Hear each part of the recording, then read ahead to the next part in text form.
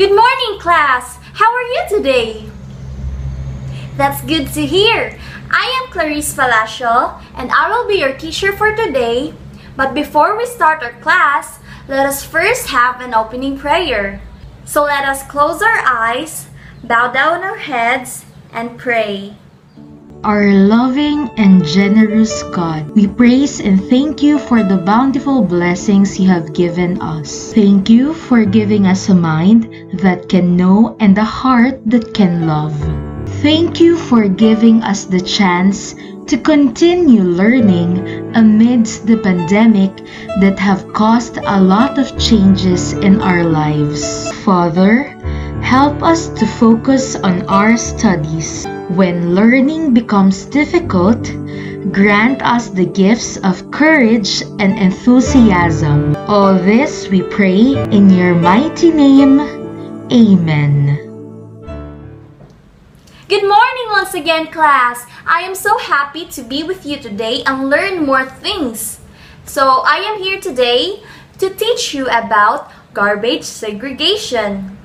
And when we say garbage segregation, it means that we need to throw our trash properly. Do you throw your trash properly? Do you know how to segregate your garbage at your home? That's great!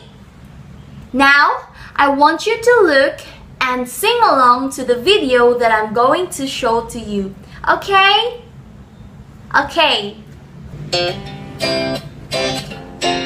Isn't it so easy to complain when we see garbage in our surroundings? But do we ever stop to think of our responsibility? Let's think about that as we sing Segregate together.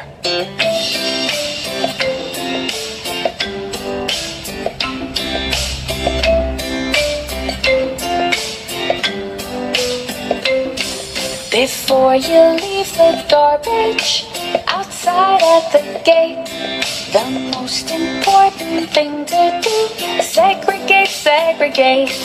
Before you leave the garbage outside at the gate, the most important thing to do, segregate, segregate. Everything plastic, bottles made of glass, paper, cardboard packaging, segregate the trash. Veggie peel and eggshells, fruit skins and seeds, trash from the kitchen, segregate indeed. Before you leave the garbage outside at the gate, the most important thing to do, segregate, segregate. What to do with certain things you need to know, like batteries and toxic waste, there's a place they go. Before you leave the garbage outside at the gate, the most important thing to do, segregate, segregate. Dry leaves, flowers, twigs and weeds, rusty scissors, old torn shoes. Those newspapers, books and magazines, don't mix them with the other refuse. Before you leave the garbage outside at the gate, the most important thing to do, segregate, segregate. The most important thing to do, segregate, segregate.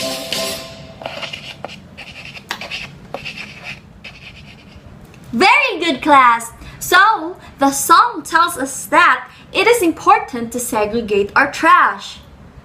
That is why our lesson for today, we will learn about biodegradable and non-biodegradable. So, do you have any idea what is biodegradable and non-biodegradable? If no, then let me introduce to you that we classify our trashes into two categories, which are called biodegradable and non-biodegradable. So let us first talk about biodegradable. Bio means life and degradable means breakable. So when you put bio and degradable together, it forms a word biodegradable. So biodegradable is a material or an object that is capable of being broken down or decomposed to small products by the action of living things such as the animals or microorganisms. So examples of biodegradable materials are the apple cores, paper products, or even a wasted flour, food waste, and eggshells. So something is biodegradable when little tiny microorganisms in the earth can break the object apart and turn it into a soil. It looks like the thing disappears, but it actually just becomes a part of the soil. Composts are considered as biodegradable. When we say compost, these are the rotting fruits and vegetable peels that are used as a fertilizer. Take a banana peel for example. When you throw a banana peel in the trash, it will approximately take 3 days to degrade. So it means the banana peel belongs to the category of biodegradable trash. So where does the banana peel belongs? You're right, in the biodegradable trash. So those are the materials that needs to be thrown properly at the biodegradable trash bins. So the next category would be, that's right, non-biodegradable. Non-biodegradable refers to materials or objects that are not broken down by organisms. In other words, the things which are not breakable by microorganisms into simpler things are called non-biodegradable. So examples of non-biodegradable materials are shopping bags, plastics, rubber, things that are made of glass and woods, metal scraps, and aluminum cans. So non-biodegradable wastes are those that cannot be decomposed by microorganisms into simpler substances. So such type of waste is a matter of serious concern for all of us, and if it is not handled properly, it causes pollution. Since they cannot be broken down or decomposed, they clutter on the Earth's surface or in the natural resources and are termed as pollutants.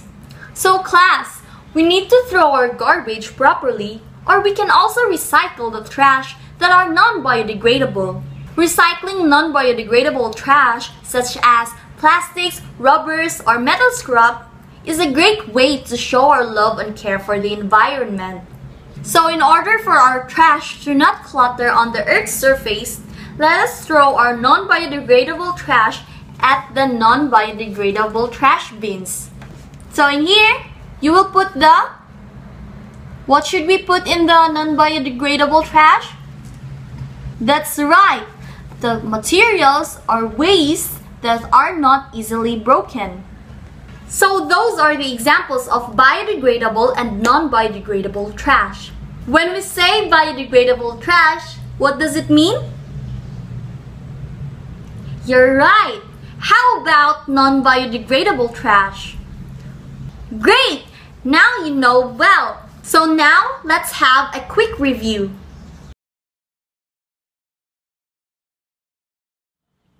So I have here the teacher-made trash bins. This is the biodegradable trash bin, and this would be the non-biodegradable trash bin. So I also have here the cardboards that represents the materials or the trash that needs to be thrown in the biodegradable and non-biodegradable trash bins. Very good! So I will present one cardboard and you will identify where to put the cardboard. Do we put it in the biodegradable or in the non-biodegradable? So are you ready? That's great! Let's start! Do you know what this is? You're right! A shopping bag. So where do we throw our shopping bags? In the biodegradable or in the non-biodegradable? You're right! In the biodegradable trash bin. So let's put it in here. How about the rubber? Should we put it in the biodegradable trash bin or in the non-biodegradable trash bin? Very good! In the non-biodegradable trash bin. Our crumpled paper. Where should we throw our crumpled paper? In the biodegradable trash bin or in the non-biodegradable trash bin? Correct! In the biodegradable trash bin. How about the aluminum cans or the can of our favorite soda? Do we throw it in the biodegradable trash bin or in the non-biodegradable trash bin? Very good! In the non-biodegradable trash bin. And now we have the last item, which is an apple core. So when we eat apple and we have this core, where should we throw it? In the biodegradable or in the non-biodegradable trash bin? Very good! In the biodegradable trash bin. Wow! It looks like you have mastered how to separate the trash properly. Now, you can finally identify which trash should we put in the biodegradable and non-biodegradable. So starting today, I want you to throw your trash properly by separating the biodegradable and non-biodegradable trash. Okay? That's great! So before we end our class, I want you to click the link here that is presented and play the game DC Waste Sorting Game. Now I hope that we can apply all the learnings that we have learned today.